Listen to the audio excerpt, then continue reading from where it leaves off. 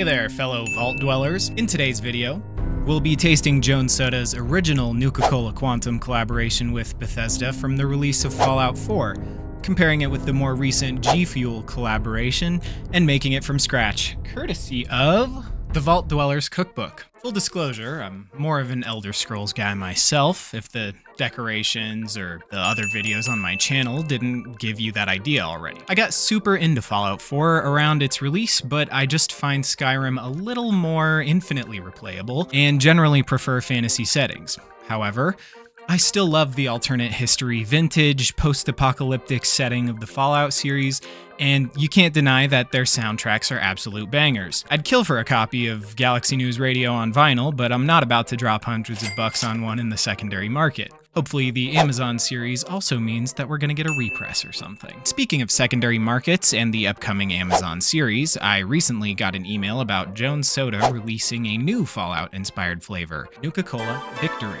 I found that mildly interesting and checked out the website only to find it all sold out, which jogged my memory and reminded me that this isn't the first time a Nuka-Cola product by Jones Soda sold out almost immediately. Let me transport you all the way back to 2015, when I was a much more clean-shaven lad. At the time of the release of Fallout 4, like everyone else, I couldn't get my hands on a bottle of Nuka-Cola Quantum despite my best efforts. Originally released in November 2015 as a Target exclusive product, it was a relabeling of Jones' Berry Lemonade flavor, and its list price was $2.99. Unfortunately, that didn't really matter much because at the time I lived at least an hour from the nearest Target, and apparently it was pretty common for employees to buy them all up before opening on release day, and subsequently put them up for resale on eBay at an egregious 500+% markup. I, of course, being a little hype beast in my own right, despite also being a jobless college student, still caved to the pressure and picked up 3 bottles at the time.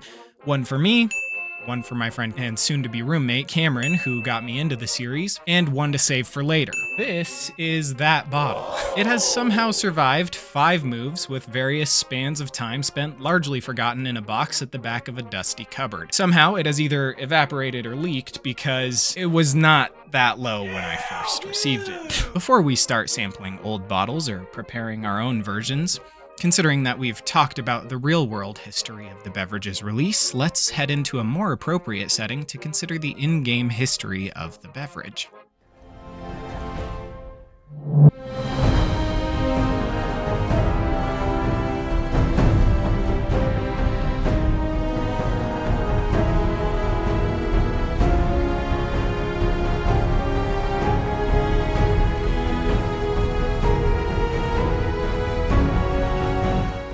Welcome to Takahashi's Power Noodles. He's letting me use his booth to chat about Nuka-Cola Quantum since there's a bottle in the background, and it was the quickest spot I could get set up at. At least, I think he said I could use it. Hey, Takahashi.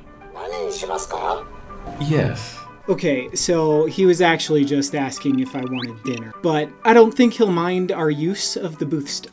For the in-game history of the glowing blue beverage, let's read a little on my janky homemade Pip-Boy. Nuka-Cola Quantum was created in October 2076 by the Beveragier division at Nuka World. It was a byproduct of Project Cobalt, which began in 2076 when Nuka-Cola Corporation engaged in weapons research under US military sponsorship. The team found that a strontium-90 isotope derivative, originally developed for military ordnance, created a bright blue glow that worked well as a food additive when adjusted for consumption. The lead beveragier, Rex Meacham, gave the new drink formula its distinctive name. Live testing of the drink, codenamed Sea Lion, occurred at other regional facilities. Experimentation with other isotopes showed that none worked as effectively or as safely as strontium-90. Initial testing with the drink led to significant health problems and even deaths among taste testers, but waivers allowed the company to avoid litigation, and adjustments created a final product with only mild side effects. It ultimately passed inspections supervised by the Food and Drug Association, and was marketed in the 4th quarter of 2077 as a new flavor of Nuka-Cola with twice the calories, twice the carbohydrates, twice the caffeine, and twice the taste. The flavor itself was modified via an 18th ingredient, pomegranate fruit flavoring. However, Quantum's appearance and the added isotope were controversial, and the public was divided on the drink. It was released as part of a limited test run, and only the Nuka-Cola plant in Washington, D.C. produced it at a commercial scale before the Great War. Nuka-Cola Quantum was officially released to the public at the same time as the Great War, and so the soda is incredibly rare in the wasteland, with many bottles found in trucks that were shipping the product. Consuming a bottle provides 400 HP and 100 AP compared to the original Nuka-Cola's lower 20 HP and 10 AP. Although, interestingly, they both provide +5 rads. Not too encouraging for our health as we get ready to taste a decade-old bottle of the stuff. Speaking of, we might as well crack into this one to see what we're working with. I'll spare you the drama of saving this for the end of the video, and we'll just start with the old stuff. Wish me luck. It's got a little cotton candiness on the nose, oddly.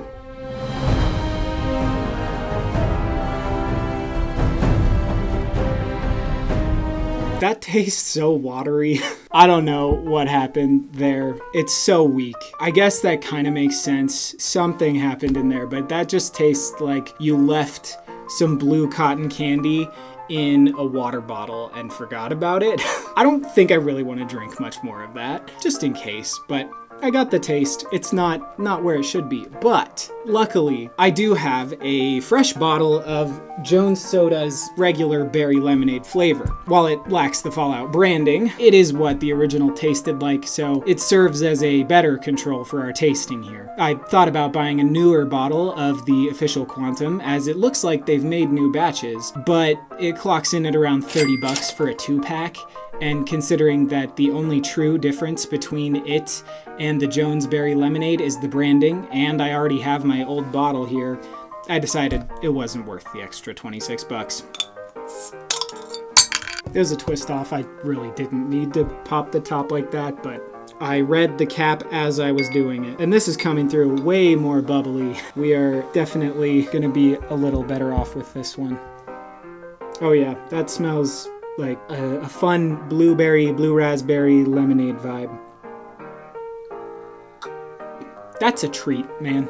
That is delicious. I don't really know what flavors went into it other than berry and lemonade. It's missing a key component from the history of Nuka-Cola Quantum, according to what we read from the wiki. But fear not. Now that we've tasted both an extremely old bottle of the stuff and a more recently produced product of the original flavor, let's try the more recent GFuel release, which I will have you know, and am very excited about this myself, one of the flavorings in it is pomegranate, so props to them for paying attention to that aspect of it. And since the instructions are incredibly simple, I'll just make some right now. All we gotta do is add 1 scoop to 12 to 16 ounces of water, then shake. And there we have it, our Nuka-Cola Quantum by GFuel. I'll pour a little into a little tasting glass here. And color-wise, it looks closer to our sad little Nuka-Cola bottle over here than the deeper blue of the Jones, but let's see how she tastes. It's got the same like pre-workout kind of vibe that most GFuel does. You're getting a lot of those B vitamins and whatever, all those stimulants. While the Jones is a little more syrupy and berry forward, this is much more citric. But because it's made with just regular water, it's not carbonated, you get a little more fun bite with the Jones versus the GFuel, and it ends up being much closer to our sad little friend over here, which for color purposes, I'm gonna just fill this up the rest of the way with our sad old bottle of Nuka-Cola Quantum. I just think that way we can see the color and I'm not gonna drink it, so we'll just have a good baseline there. If it shows up on the green screen, we'll see. So I kind of want this to be a little closer to the Jones soda as far as bubbliness goes. So I actually want to carbonate this. So let's bust out the drink mate. I'm not sponsored by them, but I would sure as heck love to be, because the bottle release valve on this means that you can actually carbonate things other than water, unlike with other carbonating products out there. I'll put a link in the description so you can check them out for yourself. Who knows, maybe someday I'll get sponsored. We'll just add our GFuel Nuka-Cola Quantum to our DrinkMate bottle. I do want us to have a tasting cup of the flat as a control, so I'll leave that in. And then we just push the button until it starts hissing out of the top, like that. Then we'll want to give it a good shake to really keep those carbon dioxide molecules in there. Get them all evenly distributed. It'll also probably help the drink dissolve a little more, which I won't complain about.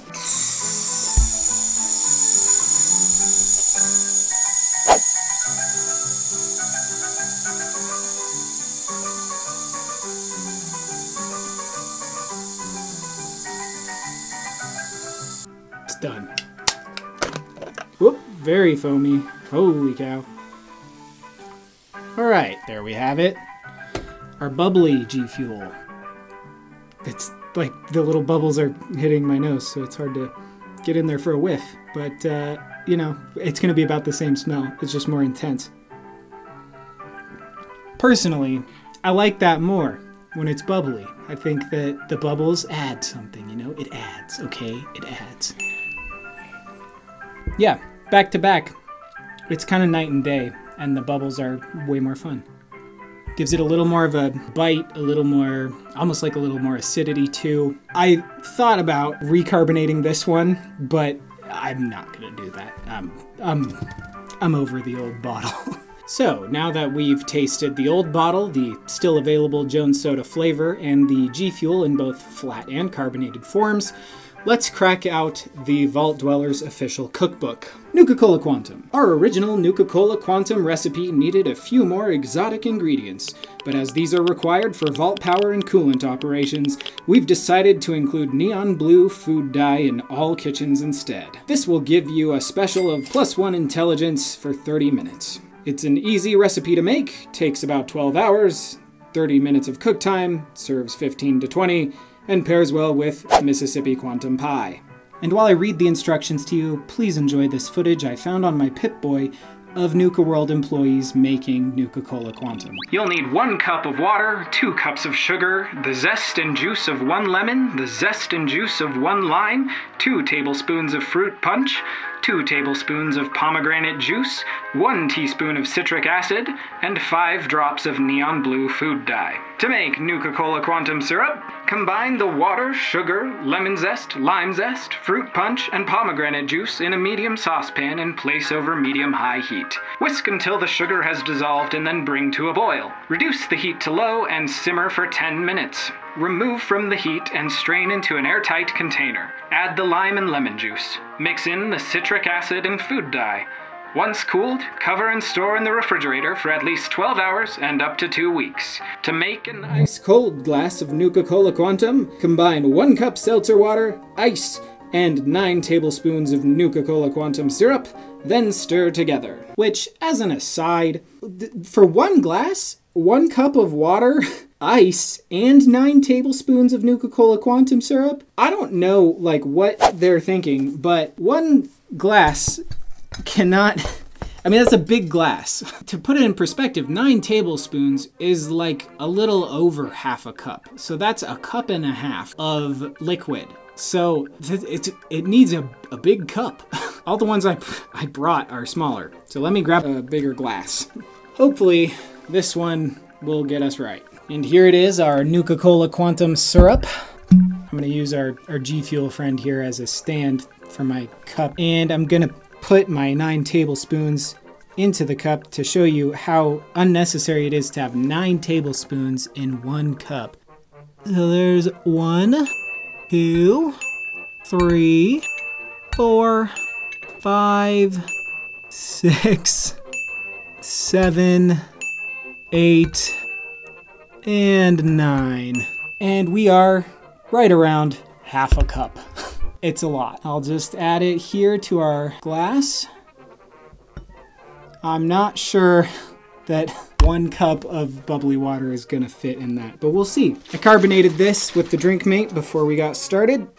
Getting us right up to 1 cup here. There's a a high likelihood we're gonna have to move this to a bigger glass because I don't think that's fitting in there. So, oops. We're gonna break out the old trusty Scotch ale glass, which, you know, has its uses. It comes in handy. And it looks kind of like alchemy, so I guess I'm not really complaining. I'm gonna try to add it to this, but I just don't have a lot of hope here.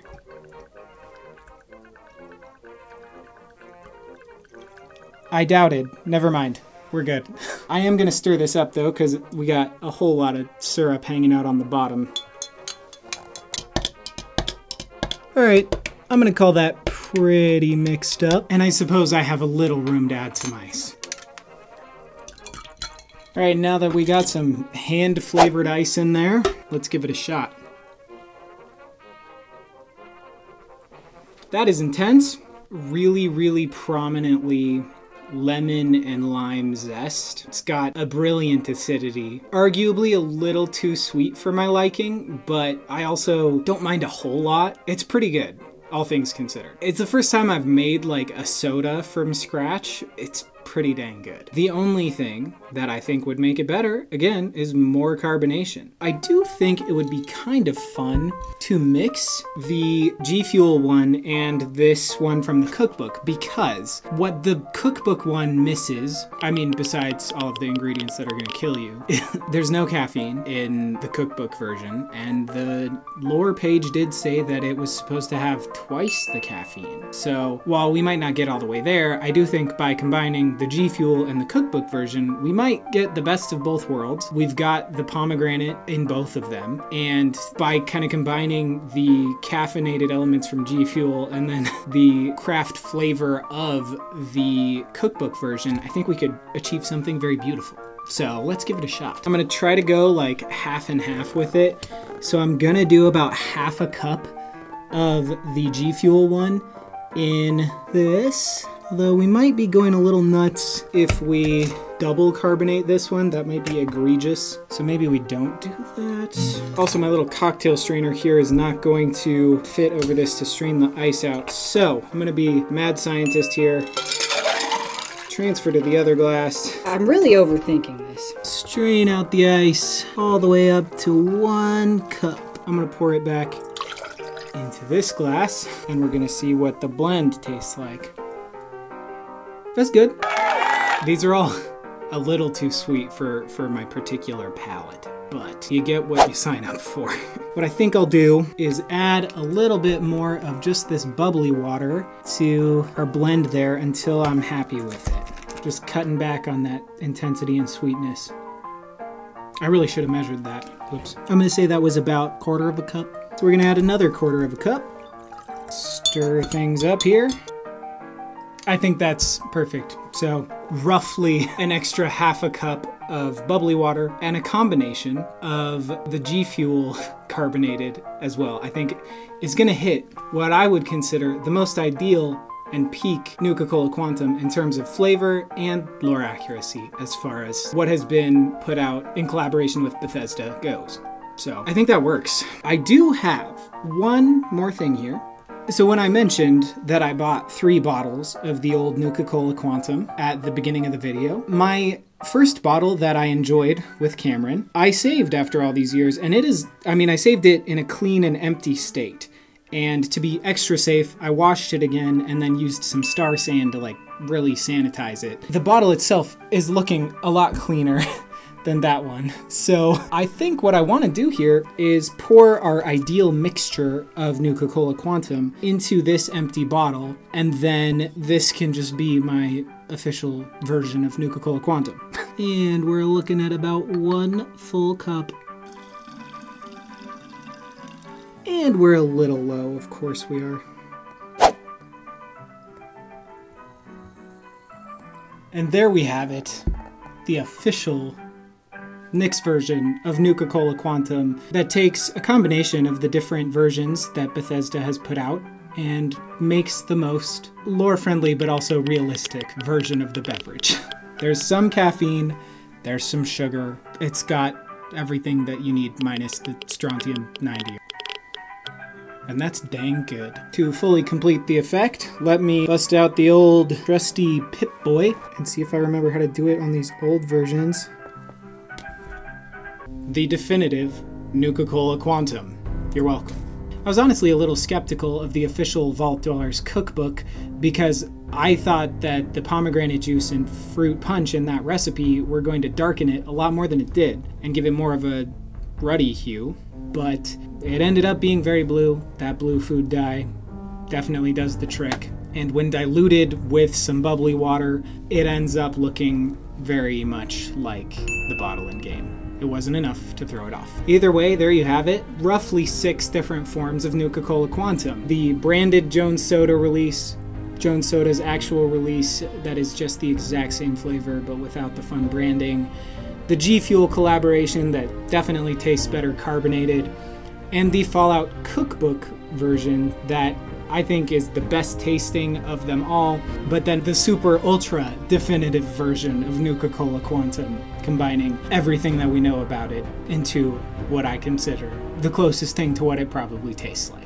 I definitely wouldn't recommend hunting down an original bottle of the first release, but if you really want the look of it, the $30 2-pack does look cool. Sometimes Bethesda Gear puts out rocket-shaped bottles on their website, and I thought about getting one for this specific video, but unfortunately they do say not to consume anything out of them, which would defeat the entire purpose of this whole thing. So in lieu of that, your best bet is getting the Jones Soda branded version, if you want to actually drink out of it. The Berry Lemonade Jones Soda flavor is a good option to get that original flavor without paying out the wazoo, while the GFuel collaboration is interesting in its own right, and is the only one present that actually contains caffeine, and tastes even better carbonated. The cookbook one is fantastic though as well, and combining the 2 or 3 will get you everything you're looking for in a Nuka-Cola Quantum. As always, you can pick up a copy of the Vault Dwellers official cookbook at the link in the description. Now, let's head back out to the real world to talk once again about the elusive new flavor from Jones Soda and Bethesda.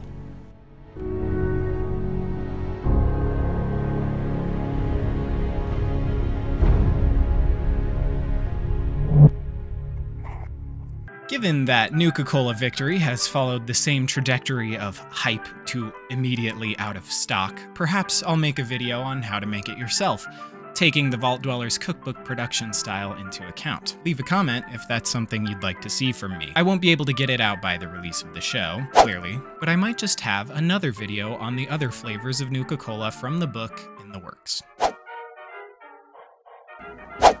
Lemonade or fruit punch or something? That's just really sweet. Does this have emergency in it? No. What is that? It tastes like these zinc tablets. This one has a strong vitamin C smell. It was fine, but this one's sweeter. I like this one the most so far. It feels like a good mixture of those two. Why does it look like that? Is this a lot of lime juice? Actually, I think I like this one the best. Nice. Berry Lemonade Jones Soda. That is the GFuel Nuka-Cola Quantum. This one is just the GFuel but carbonated. Huh. I guess I can still smell it, but maybe it's just Better. less strong or something. I don't know. And then that one is the Vault Dwellers cookbook version of Nuka-Cola. Oh, so this is one you made? Yes. I like it the best. This is a combination of all 3. That's really good. I would drink this at the lake. What about in a post-apocalyptic wasteland? Only if it glows. I'll get to work on that. Perfect. Gotta find me some strontium-90. Yeah. While I've been rather dormant on the gaming channel of late, I did recently get laid off, so I think it would be kind of fun to do a Fallout 4 stream with the goal of completing the Nuka World DLC. I make no promises about my proficiency at Fallout games though. If you want to watch me dust off my power armor, let me know. Beyond the vintage apocalypse landscape, I also have another Elder Scrolls oriented video coming out this month on a particularly interesting tincture. I really don't want to give too much away about it, but let's just say it's been a much requested subject by longtime viewers of this channel. Subscribe here to see what it is and/or for some additional Nuka-Cola recipes.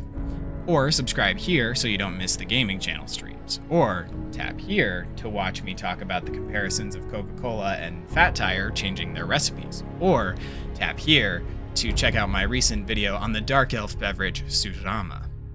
Thanks for watching and see you soon.